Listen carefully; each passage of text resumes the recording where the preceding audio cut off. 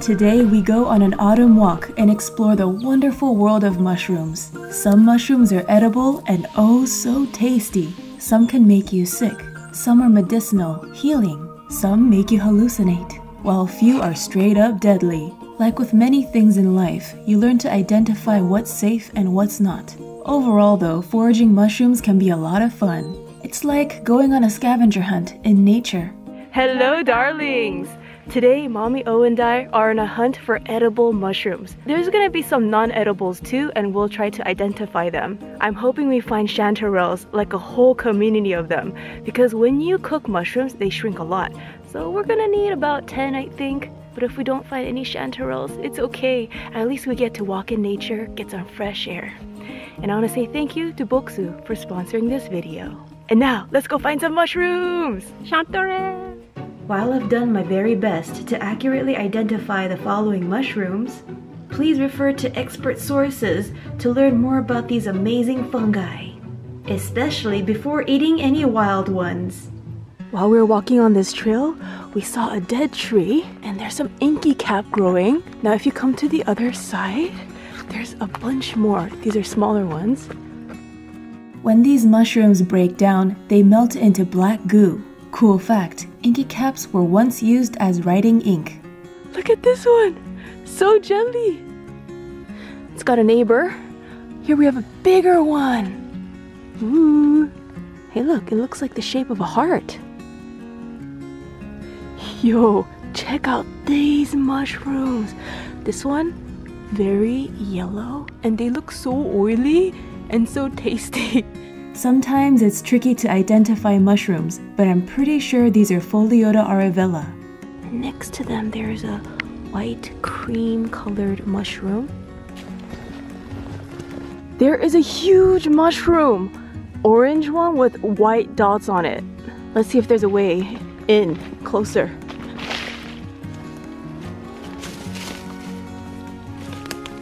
Oh, it's my lucky day. We encounter the Amanita muscaria, the fly agaric. Cap colors range from red to orange, with shades from yellow to tan to white. That big orange one, I think I found a baby version. Here's the fly agaric before the cap has fully opened. Now the bright red variety looks familiar, doesn't it? Yup, it's the famous mushroom with its own emoji. Hello! We have a bunch of small mushrooms growing. If I put my hand next to it. Does it have a gill? Yes, it has gills. Smells good, but I'm not sure what it is. Delicious smell. Yeah, it smells delicious. Let's just take one sample. We're gonna take it home and identify it, because sometimes it could take a while to go through the book.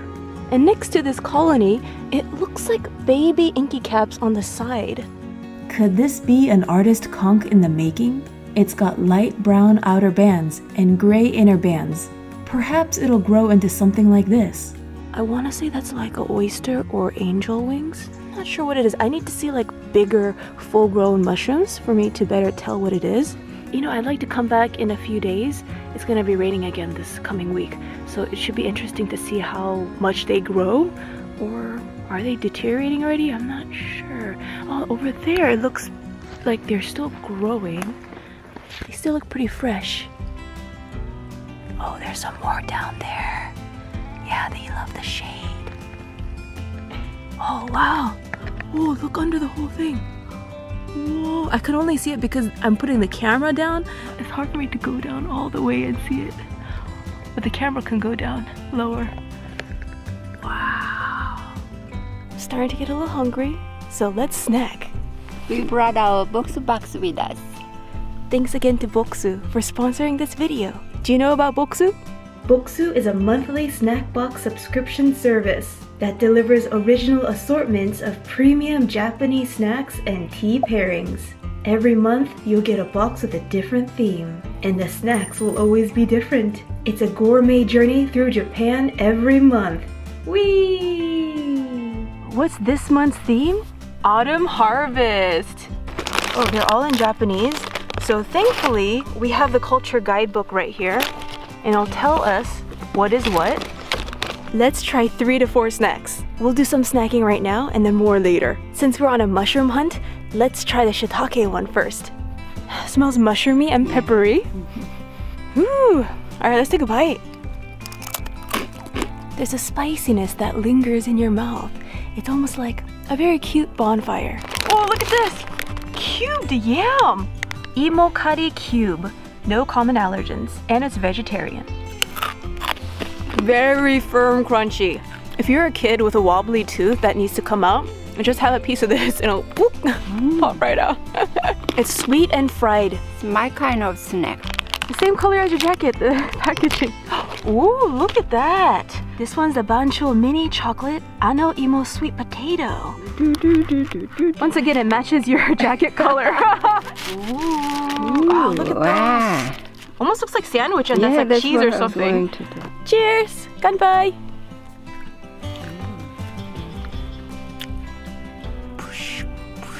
That's the sound it makes when you bite into it. The inside yellow part is sweet potato and chocolate mix. You guys, there is still so much to try. Oh, look at this. This also matches your jacket color. You guys want to try the boksu box? Click the link in the description box and use my code to get 10% off your own boksu box and save up to $44. The rest of the snacks we'll try at home and you'll see that review later in this video. Now let's finish this trail and see what other mushrooms we'll encounter. So I'm looking for little spots of yellow for the chanterelle. Because it is autumn, we have a lot of yellow fallen leaves. So it's a little bit tricky to spot the yellow chanterelle, you know, because it starts camouflaging amongst the leaves. Mamio pointed out some mushrooms over here at the base of this tree. So these guys, it looks like they have gills on the bottom. It smells like the one we picked earlier. That one also smells delicious. The first one we picked was yellow, and it kind of grades to a lighter yellow. And the next one we picked is brown. So we'll fully identify that later. So while you should not eat any mushroom unless you're absolutely certain that it's edible, I am told though it's safe to touch any mushroom. But this one, anything that's like too spotty, it makes me a little bit nervous to touch. If you look at the bottom of this guy, it has no gills. Seeing that the interior is white, I'm thinking these are young Apierperdon pyriform, the pear-shaped puffball. Puffballs get their name because they puff out spores upon impact, or when their mature body bursts. Ooh! I didn't know squirrels make that sound. Don't worry, little guy, we're not gonna hurt you. Okay, we found the biggest shelf mushroom of the day. We got some leaves stuck on there on the top. Let me see if I can get closer to it. If I put my hand on it, it's bigger than my hand. Baby chipmunk bed. Oh, it's so cute. Oh, I love how they bounce. Oh, this one doesn't bounce much, but this guy. Doink. I think this is the ones we came across before, the same species. And next to it, we got a different species of mushroom. The one over here, this guy, he's seen better days. What I learned from my first mushroom foraging experience is you might look at one perspective of a log, but you might not see anything. So you have to go to the other side or walk around it. You know, just like with people, you might see only one side of their personality, but then the more you spend time with them, you see different facets, right? Different sides. So same thing with mushroom hunting. Sometimes you just gotta take a different perspective and look from a different angle. Now this same tree we're looking at, see, I found some more baby mushrooms on the side. So we just saw these guys. Now turn around, there's some more. Wow! Look at this! Oh. Whoa! Whoa, look at from bottom to top. These really dark ones, they used to be mushrooms. A lot of them, but you know, they're like corpse mushrooms now. Soft. Is it oyster? A type of oyster mushroom? Look at the base of that tree. Lots of mushrooms. Wow. So many. And we got some slugs here. We've got a black slug munching on this tree. I believe this is the Pacific banana slug. And another guy over here on the side munching away.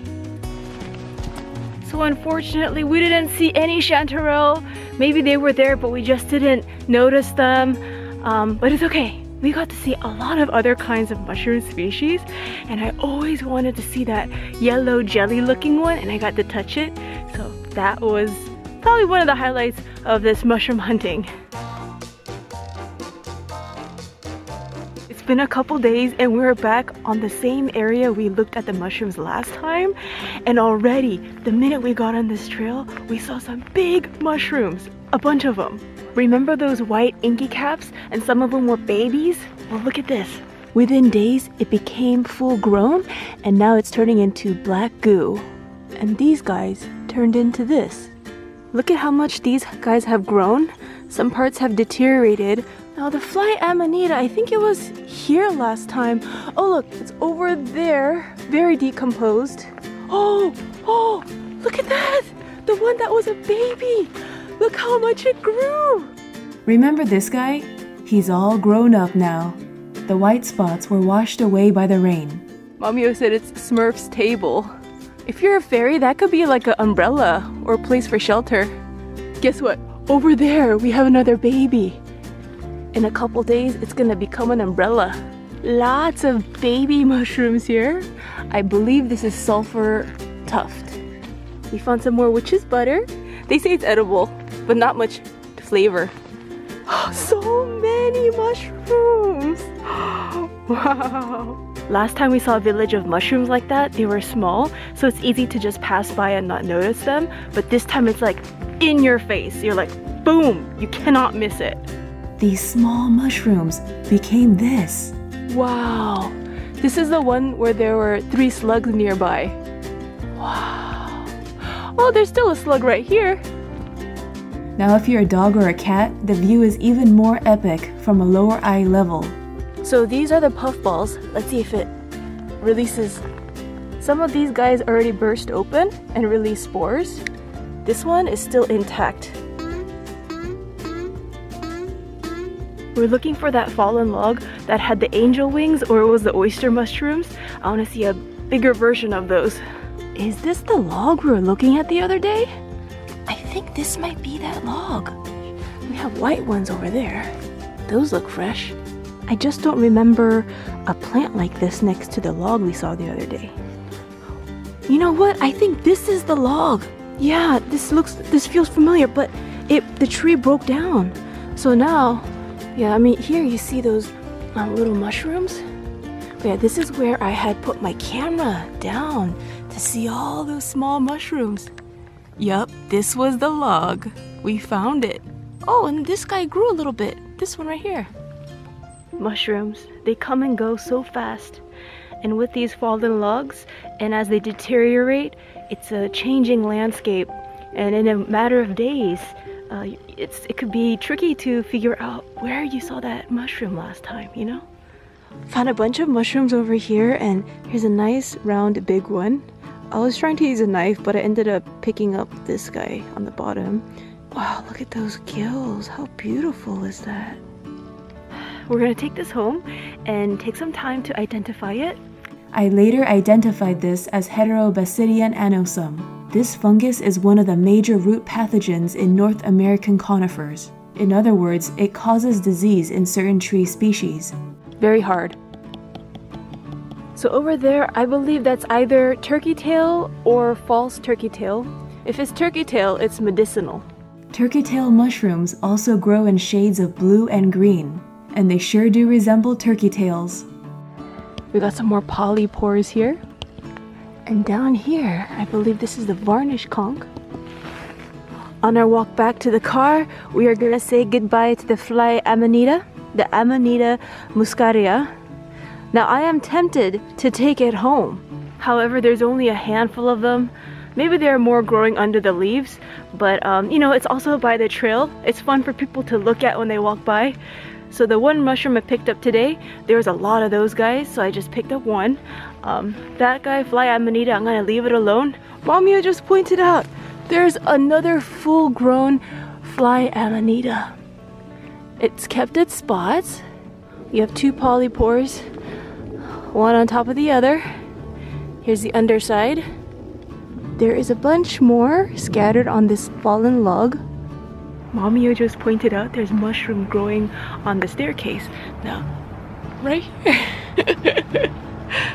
Last year, Mommy cut it off and they're regrowing. I'd like to preserve this mushroom and use it for crafts. I have a paper clip. I'm going to straighten it. In the best case situation, I'd have something even thinner and just shoot it right up the mushroom.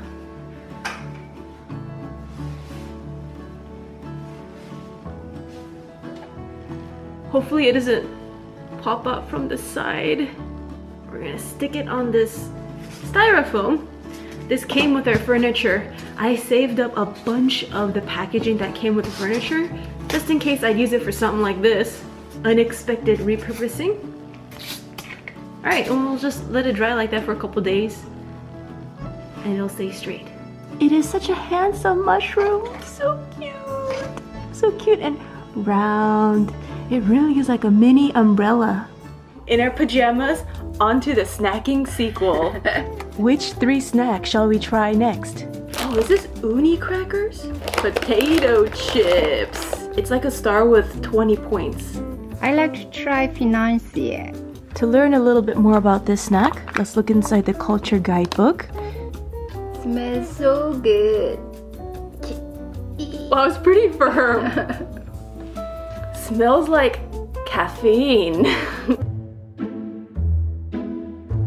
I smell sowing powder. It's a sophisticated sweet, and the imagery it paints in my head, foggy day, by the window, drinking tea, and seeing steam. Next up, let's try the uni rice crackers.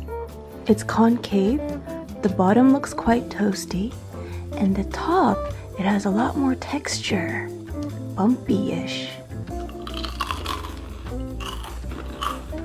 Umami. It's a very likable flavor. I smell a little bit of uni at the end. In this month's box, I'm noticing there's a lot of sweetness, so that is a very nice contrasting balance. Let's try one more snack. How about the smile crackers? Let's look up the information on this one. White sesame seeds are baked into each biscuit. There's 4 pieces. 2 for you, 2 for me. And you get those crystals of sugar on the top. Just like the illustration on the front, it makes you go. This one is not just sweet, it's a little bit nutty because of the sesame. It's like a silhouette of a flower with many petals, like chrysanthemum. So we have 1, 2, 3, 4, 5, 6 snacks left. Let's try one more. I like to try this. This one, what's the info on it? So this one's from Tokyo. Sour and sweet, and it's very refreshing. It's like grape juice. Yeah, but most of all, I like the sourness of it. We're gonna save the rest of the snacks for another day. Gotta space it out, space out that joy. If you guys are interested in getting your own box of boksu, remember to check the link in the description box. Happy snacking, everyone! Yay! Remember to subscribe and hit that notification bell. For food and travel in Korea, check out my other channel, Sweet and Tasty TV. Toodles, my noodles. The past week it's been raining a lot, and today there's a break between the rain, and starting tomorrow up until next Thursday it's gonna keep raining. So today was the opportunity to come out and look for the mushrooms. Now here's a species we've seen for the first time today. Looks glossy on the top, huh? I think it's getting old. Here's how big they are compared to the size of my hand. Do they have gills? Got some mushrooms over here. They look quite shredded. Beep beep beep beep beep. Beep beep beep. Beep, beep, beep, beep, beep. Beep beep beep. You need to have some extra eyes on your face because you gotta look on the sides for the mushrooms, and you have to look on the ground, watch your step. There are some times I walked in some muddy areas because I was like so focused on the sides. Wow, they are a beauty. There are a bunch more on the other side. Oh, this area looks interesting. It does get a little bit muddy, but I think we could just hop on over on this side. Ooh, watch out. Lots of mud over here, Mom. That's doable. Ooh, it does get a little slippery. Check it out. Look at this. Ooh, there's a little frog that just jumped in. I didn't see it, but I heard it. So Mommy O just pointed out there is a whole village of smaller mushrooms right over there. Do you see those little circles? Yeah, those little dots, those are the mushrooms. Hey, another mushroom under it. I've been hiking many times, but I never was on the lookout for mushrooms, right? But now that I'm looking for mushrooms, I'm seeing them. So I'm wondering, all the other times I went hiking, what kind of mushrooms did I not see? So when you are focused on something, you're gonna look for that, and then you're gonna see it, right? Whatever you focus on, you're gonna see more of that. Before, like when we first got to Washington, we would see all this amazing evergreen trees and moss, and I would just focus on moss. But now, I'm just like, mushroom, looking for yellow patches. Oh, and the bottom of these.